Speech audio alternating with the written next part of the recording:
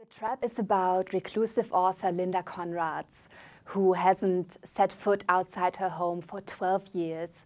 And now she wants to set the perfect trap for her sister's murderer. And since Linda is a great author, her trap is a literary one. She writes a new book to lure the killer of her sister.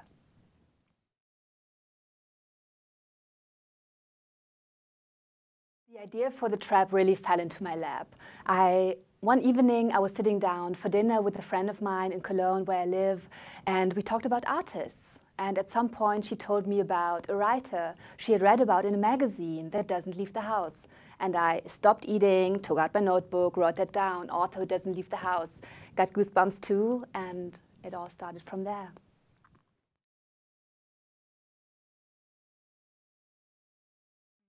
It was definitely a challenge to write a novel within the novel, because I wanted the parts that are out of Linda's book to have Linda's style and not my style. So that took a bit of experimenting, but it was very much fun, and I think it paid off nicely in the end.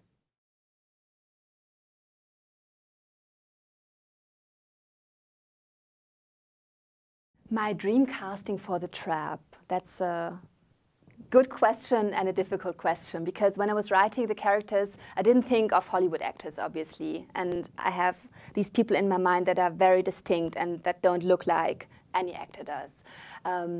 But I asked around with my friends, and Cate Blanchett seems to be the front runner around my family and friends. And when it comes to the villain, I would go with George Clooney or Daniel Craig, just because I think they are amazing.